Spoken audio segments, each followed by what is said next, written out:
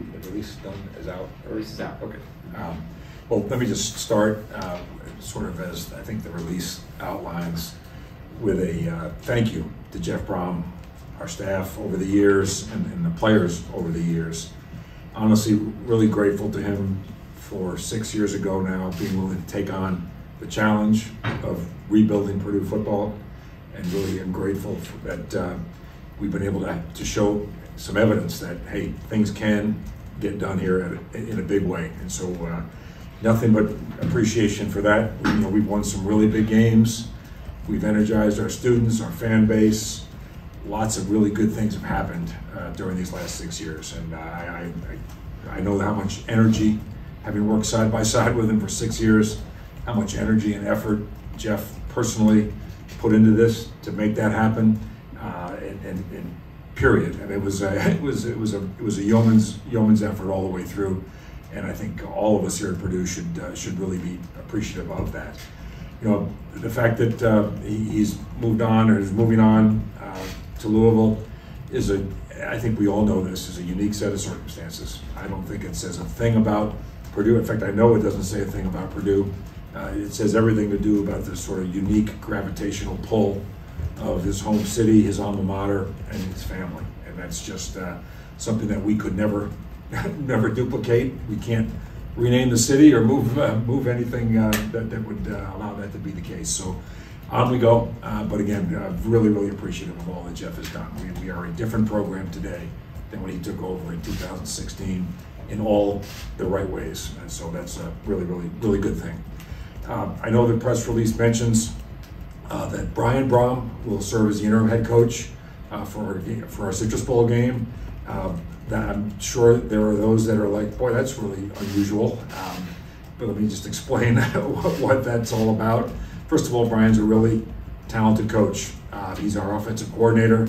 And if his name wasn't Brohm, it wouldn't be unusual at all. Obviously, his name is Brohm, so it creates some bit of a head scratch for folks. But I can tell you that our players were excited. Our remaining staff members were excited. Brian was hugely excited at the opportunity. For him, it's a great professional moment and a chance to really put his stamp on our program and a team over these next several weeks. So we're excited about that. Mark Hagan will call the defense. Mark's our co-defensive coordinator. I believe Coach English will be moving on immediately with Jeff down to Louisville. So Mark will call the defense for us in the bowl game and be with us throughout, and we're excited about that also. Obviously, Mark's players respond really well to him, and he provides an air of stability and confidence on that side of the ball. Brian, obviously, on the offensive side of the ball, so we've got it covered pretty well from all those perspectives. So we're excited about that. We intend to go down there and do everything we can to win a football game on January 2nd. That is the goal. On to the other business of the day. Obviously, we are in the process and have begun to execute a search for our next head football coach. That is not something that we were caught flat-footed by, or while we did not want this to happen, nor did we honestly anticipate it was going to happen. We've been quietly preparing for some time in the event it did happen, and so we were ready to move into action, and we are in motion already in all the different ways that means. For those that are maybe going to listen or pay attention to what we say here today, or maybe not pay attention, but just take note of what we say, please know that I cannot respond to every suggestion or recommendation that good, bad, or in between. Will not be able to do that. So thank you for the time, but it won't be something that I'm going to spend a lot of energy on. Let me just say this, in reference to what I said earlier about where we've come as a program.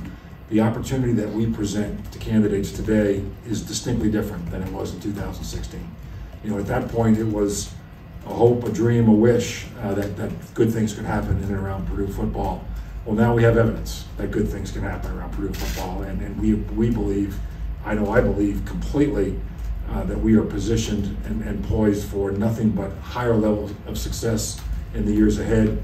And we just need to locate the head coach who shares that vision, fits our place as well as our most recent head coach did, and is capable of taking us where we believe we can go. So that's that is the work that's underway.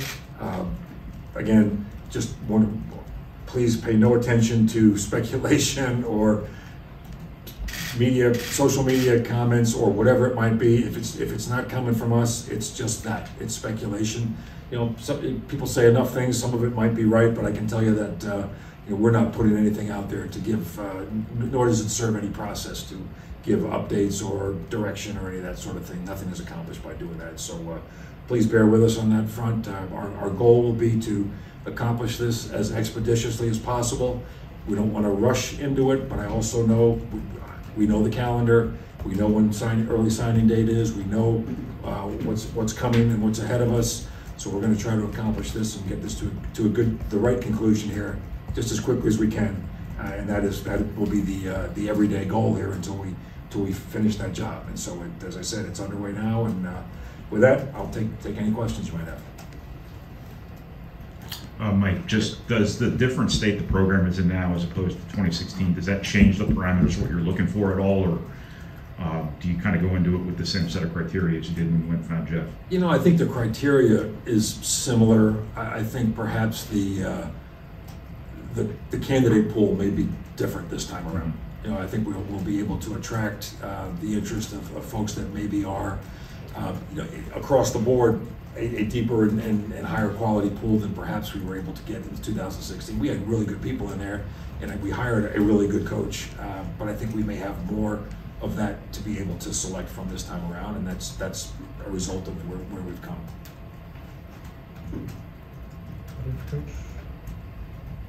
Questions, please.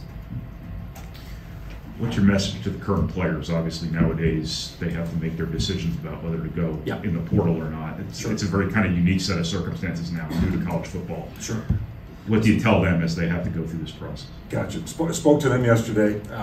Jeff met with them yesterday afternoon, and I followed on and you know, stumbled through a few words with them as best I could. But the overriding message was appreciation for what they've accomplished this year, and for those that have been here more than this year, over the years that they've been with us, but that we are just getting started, that the best days and the most enjoyable days of Purdue football are still ahead of us, and that we want and encourage them to all be part of that, to continue to contribute what they can to our success, and that we want them to continue to be part of it moving forward.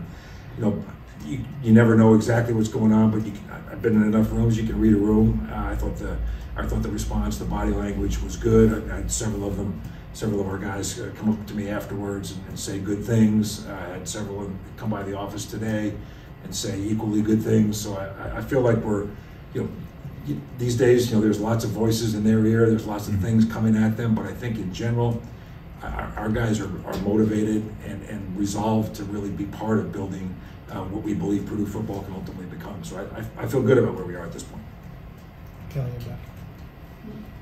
Is there any fear, maybe, for lack of a better word, that Brian is going to join Jeff at Louisville, or is he set to come back for next season? There's no fear of that. I would probably expect that will be a real option at some point. And they are brothers. They have worked together for a long time. That would not shock me if that ultimately happened, unless Brian stays on here. You know, when we hire a new head coach, there's lots of different ways that can go.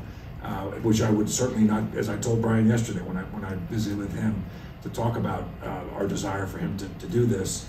I said, hey, I would be all for that possibility. If you were to continue to be our offensive coordinator going forward, that would be a great outcome. Now, if you have other opportunities, obviously you got to do what's best for you at the end of the day and what makes most sense for you. But we'll see how that plays out. But I'm certainly not. There's no fear of that. We're all eyes wide open in this thing. Obviously, when you did this in 2016, the highest levels of the university were involved in the process in trying to enhance football. Obviously, you're going through a presidential transition here. What's been the message from the administration in terms of what they want to see from this, or how involved they want to be? Sure. So I've spoken to all those folks that you would be referencing. we've agreed on a sort of a structure as to how we're going to move forward here. We'll have an individual sort of representing the leadership group of the university that I'll stay in close contact with, keep informed as to what we're doing, ask for their guidance, counsel, and support through the process, and participation if needed. But it won't be multiple. Mitch and Mung will not be wrestling to see who's going to be involved with this. Mitch obviously stepping aside. And has indicated, hey, I'll be as involved or not as involved as you'd like me to be. It's really going to be, this is going to happen under Mung's watch going forward, and so we'll make sure that he is fully informed and engaged, but not participating. It's not his, not yet something that would make a lot of sense from his perspective. There's a lot going on. Yes, a lot going on. Mike, you mentioned Coach English is gone. Obviously, Jeff is gone. Do you know which members of the staff are still around the football team? Sam, I'm going to probably not get it 100% right. I believe that folks that have exited and joined Jeff initially here, or will be joining Jeff today, tomorrow, are Chris Barclay, Garrick McGee, Ron English, from the coaching staff. That is what I know right this second. I don't know if any more. The rest are here and will be here with us through the bowl game, to my knowledge at this point in time. But there's a little bit of fluidity around that, and just you all know this. When these things used to happen at this time of year, you didn't have the pressure of an early signing date, of a transfer portal sort of melee. So it's when Jeff came, he only brought one coach from his staff and left the rest of the guys behind to coach the bowl game at Western Kentucky. These days, unfortunately, that's problematic. It's difficult for that to have happen. So I think we've struck a reasonable balance. And Jeff was aware. Hey, I want to give Purdue's team every chance, but I also need to start on my new job. And so we kind of split the baby here a little bit, trying to serve both ends as best we can. You mentioned, Mike, that about Brian possibly staying on as offensive coordinator. Is there any chance that you would look at him or at Mark for the head coaching job?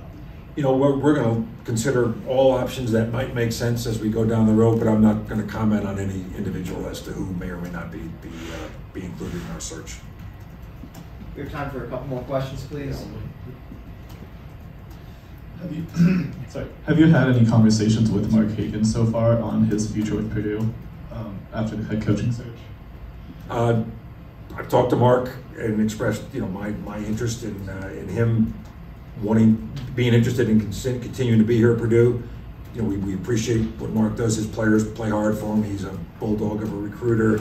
He fits our place in lots of good ways. I would be all for him being able to be part of our program going forward, and I think he shares that sentiment. Gotcha. In terms of Purdue's historical success, a lot of it's come from offensive scheme guys, Joe Tiller, Jeff Brohm recently. Sure. How much will the historical and traditional success of Purdue be a factor in what you're looking for in an upcoming head coach? And there's no doubt that's a true statement, and we certainly appreciate that that's been part of our success, having a little bit of a wrinkle offensively that sets us apart and makes us hard to prepare for. That's not a bad thing. At the end of the day, if we can land in a similar place, that's great. But more importantly, is a football coach that's going to find a way for us to win, whatever that might take. You've got to be good defensively. You can't just outscore folks. You've got to be able to be balanced. So whoever we believe at the end of the day is the right overall head football coach will be where we go. Do I enjoy us having an edge and being difficult to prepare for? Darn right, and I think that would be something that we'd like to get to the bottom of as we talk to these different candidates, how they intend to do that. You mentioned that you spoke to the players. Yeah. Some of them were pretty excited about what's coming up. Well, now the players, some are more vocal than others out there, but how much are you looking to the players and taking into account who they're hoping to see? You know what I'm talking about? Yeah, sure. We certainly hear their voice, and they are important, hugely important pieces of this. But honestly, that's what I get paid to do, and that's just kind of where it is. I hear them loud and clear, appreciate it.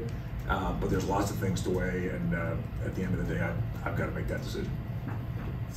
Mike, if you're being realistic, I think you knew this day was coming Sunday. Yeah. But when did Jeff officially inform you that I'm leaving? What day is today? Today is Thursday. Was it yesterday? Yeah, yesterday morning. Yeah, yesterday at 11:45ish, thereabouts. He came over and we met in person. Mike, how many candidates have you reached out to or gauged interest in thus far in the coaching search? Can't say that. Good question. Can't help you there. Okay. Great final question to end it on then. Thank you, Mike. Sure. And thank you, everybody, for coming. And we will communicate more when we're able to, which will be at another press conference when that happens. Thank you.